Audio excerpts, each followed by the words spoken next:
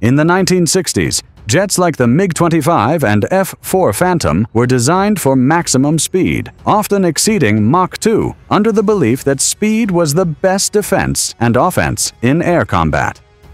Back in the Vietnam War, fighters almost never operated at these extreme speeds during actual engagements. Most combat took place at subsonic or just above supersonic speeds. The advent of air-to-air and surface-to-air missiles, which can travel at speeds up to Mach 7, made high speed less useful as a means of escape or attack. No jet could outrun a missile, so being faster offered diminishing returns in survivability.